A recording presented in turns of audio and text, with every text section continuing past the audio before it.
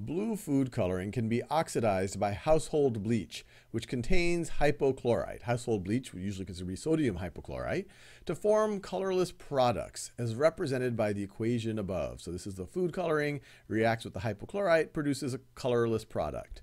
A student uses a spectrophotometer set at wavelength of 635 nanometers to study the absorbance of the food coloring over time during the bleaching process.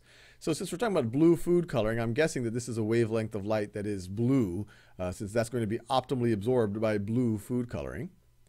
In the study, bleach is present in large excess, so the concentration of hypochlorite is essentially constant through the reaction. All right? The student used data from the study to generate the graphs below. So we're graphing, see the vertical axis, we have absorbance, and you can view absorbance. If we have a high concentration of blue food coloring, then we're going to have a high absorbance.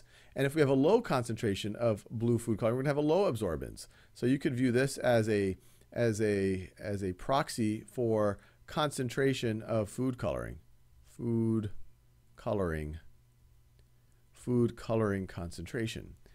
And so here they just plotted absorbance relative to time. Here they're the natural log of absorbance relative to time. Here 1 over absorbance relative to time. And so let's look at the questions here. Based on the graphs above, what is the order of the reaction with respect to the blue food coloring? With respect to the blue food coloring.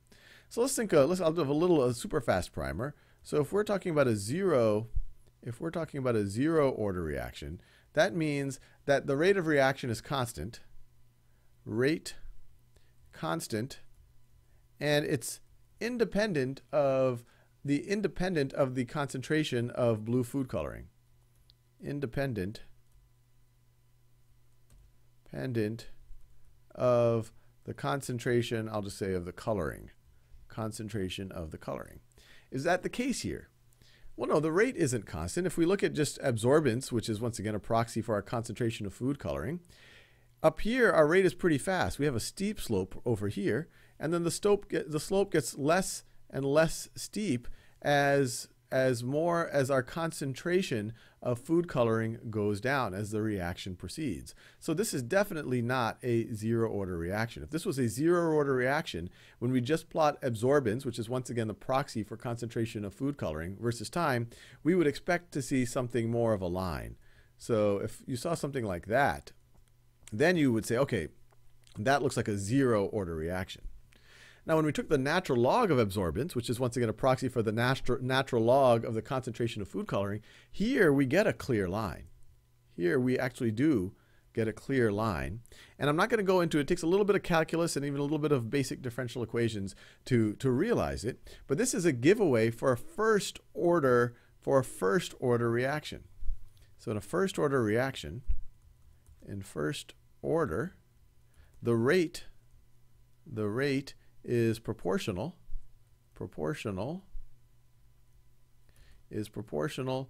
to the concentration. Let me just write it. Is proportional to the concentration, since we're saying with respect to the blue food coloring, is proportional to the concentration of blue food coloring. I'll just write coloring for short. And I'll throw a little calculus here. You could say the rate of reaction, which is the rate and change of concentration of our coloring with respect to time. And if this looks completely unfamiliar to you, you've never taken a calculus class, ignore what I'm about to say for the next 20 seconds. This needs to be proportional to the concentration of coloring. All right, COL dot for short. And if you solve this, you would see that the natural log of the concentration of coloring with respect to, if you plot that versus time, is you're going to get a line. So this is a key signature of a first order reaction. But you can even see it here.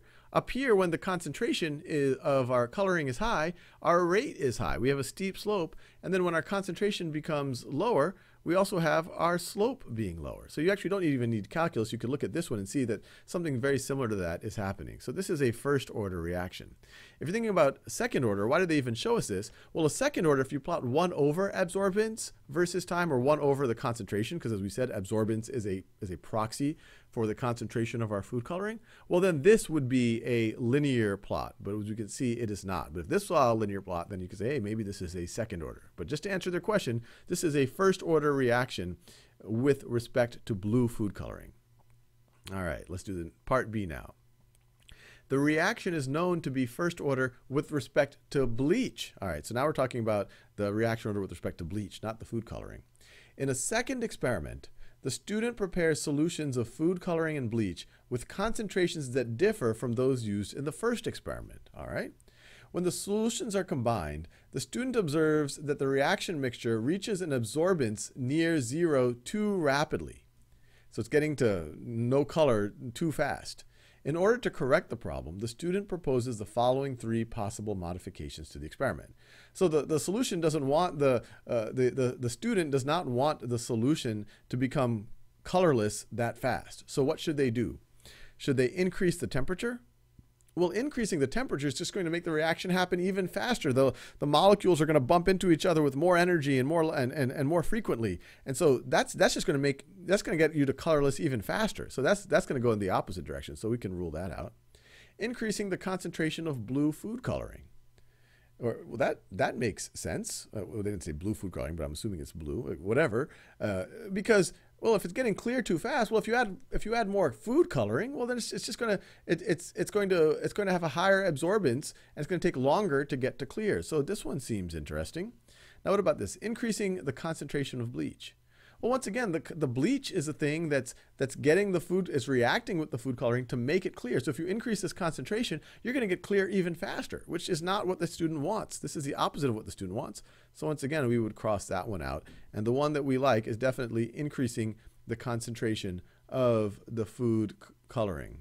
And they say circle the one proposed modification. So let me make sure I'm circling it. I guess I'm more rectangling it, but you get the idea. That correct the problem and explain how that modification increases the time for the reaction mixture to reach an absorbance near zero. So I'll write more coloring results in higher initial absorbance, higher initial absorbance, and thus more time for mixture to reach near zero absorbance. Absorbance, a word that I really have trouble saying. All right, part C. In another experiment, a student wishes to study the oxidation of red food coloring. Just in the spirit of that one, I'll underline it with red. Of red food coloring with bleach.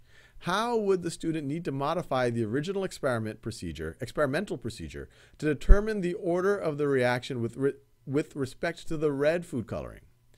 Well, overall, this is a pretty good experiment. They plotted it in 3 different ways, which was, as we saw, a very good indicator of what order of a reaction we were talking about. But at the very beginning of this question, I talked a little bit about this wavelength of light. This is blue light, and even if you didn't know that offhand, you would be able to say, well, if we're studying blue food coloring, they probably picked a wavelength of light that gets absorbed by blue. But if we now care about red, well, we would probably want to use a wavelength of light that is optimally absorbed by red. So a red wavelength of light, which will be a lower wavelength of light. So change the wavelength of light. Change the wavelength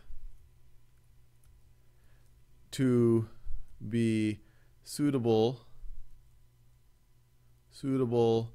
for absorbance, absorption by red coloring. Red coloring, or you could say you could lower the wavelength of light, or the wavelength of light should be in the red part of the spectrum to match the red food coloring. Everything else seems completely reasonable.